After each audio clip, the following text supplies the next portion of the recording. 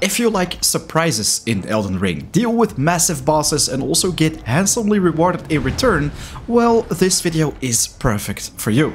In today's video, we're gonna travel to the other side of the Between Lands using a treasure chest, travel to the royal capital and deal with a massive golem boss. I will show you exactly what you need to do to take him down easily and also reap the rewards. Two very powerful items. The first one being the Blessed Dew Talisman, which slowly restores your HP, but the main thing we're after is the Golems Halberd, which is a colossal weapon this boss drops, deals a lot of damage and looks extremely cool. So guys, let's check it out. Alright, so first off, you want to travel to the southern part of the Between Lands, to the Weeping Peninsula. Right here, you're going to use the Isolated Merchant Shack's quick travel, or just go to this place on foot. The place you want to travel to is the Tower of Return. At the very top of it, you will find a treasure chest.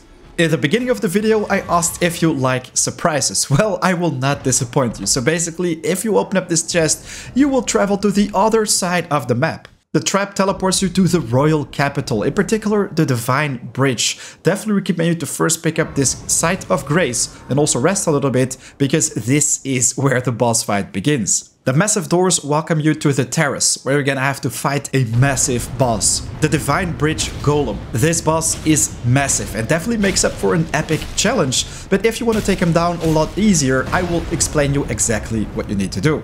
With my first approach, I attempted to take him down with a sword and shield combo, with a Great Turtle Shield, which ignores most damage done if you block correctly, which didn't really work. I mean, you can ignore a lot of damage, but at the same time you're missing damage output. You'll basically run out of potions before you know it, because this guy literally hits like a truck. So instead, what you want to do is actually nuke him down as fast as possible.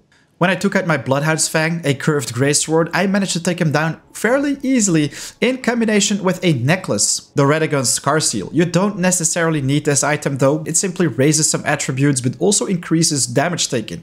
I was like, if I already get hit like a truck, that little bit of extra is not really gonna make the difference. If you have something like Exalted Flash to boost your damage output, that is gonna make things even more interesting. Anyways, back to the boss fight. With your two-handed weapon equipped and possibly some damage buffs, you want to run straight towards the boss and focus down its feet. You want to hit those as much as possible. Keep swinging that two-handed weapon and you will notice that at a certain point he will actually fall down before he even has the chance of attacking you. When he's on the ground, you actually have an opportunity to strike him in his chest, which deals a lot of damage.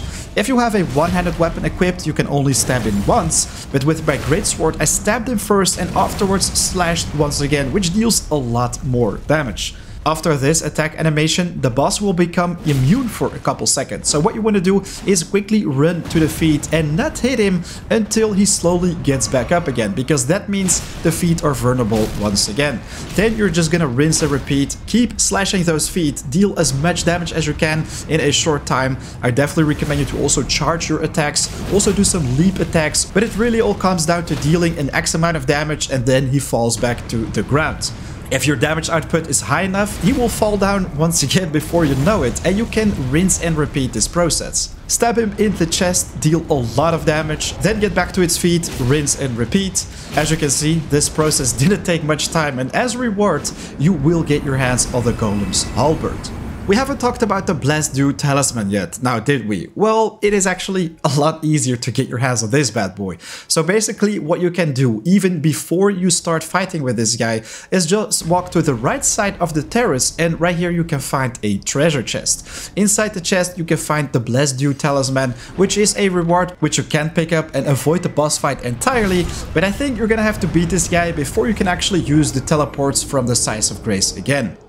Alright my dudes, that is everything you need to know to take down this boss pretty easily and also get your hands on sweet rewards. If you like this video, if you find it helpful, make sure to hit that like button, already very much appreciated, helps me out big time. And of course, if you are new to the channel and love Elden Ring, you should subscribe because there is a lot more coming your way. Right now it's 4 AM out, I want to wish you an epic adventure in the game. I'll see you next time. Peace.